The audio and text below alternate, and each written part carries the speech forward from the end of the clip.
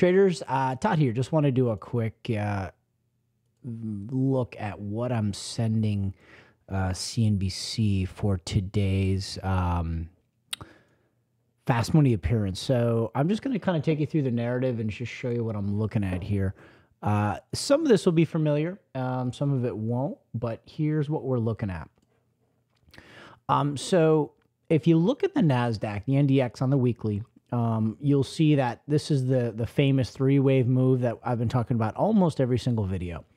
And if you take the difference of 388 up to 474, set back there in the B wave, and then move back up to 49.05, you'll see that this is a 17% rally. You take 685 and divide it by 388, and then you take another 725-point rally divided by 40179 gives you 17%. So you have a pair of 17% rallies, and that measured move target is 48.65, and that's been the defining level for the past one.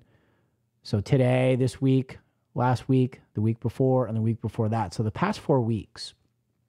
So we're starting to really respect that measured move target, and that's certainly something that we need to be concerned about, and that's why we're probing the short side.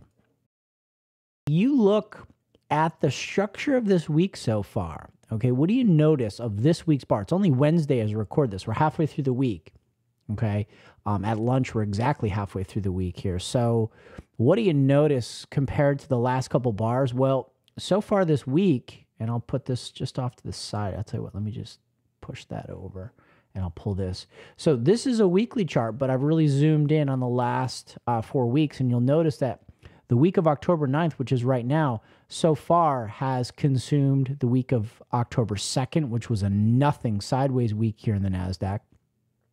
It's also consumed the week of September 25th, and provided we close this week, well, actually, you know what? That's not true, because we've already made an outside week compared to this guy. It's September 25th. If we were to be able to close below 48.11, that the high of this week would encompass this guy, obviously, because there's no body of this candle, and this guy. And then if we were to be able to close below this low, 48.11, that would be a very serious double outside reversal. Now, if we were also able to close below 47.86, which is only another, call it, what, 40 points, 15 and 24, 34, 40 points lower in the NDX, we could also clip the September 18th weekly bar.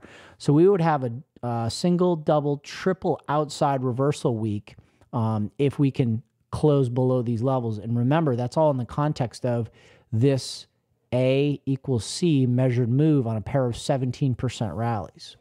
From there, they wanted me to look at Apple. And if you look at Apple over the NASDAQ, the underperformance just continues.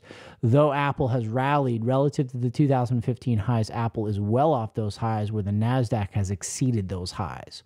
So the largest stock in the NASDAQ has not confirmed this move to 2016 highs.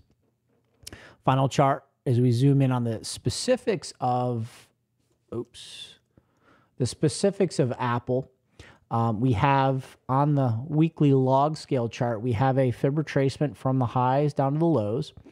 And you can see that we held the 618 retracement for a couple weeks here, but we've just now broken through.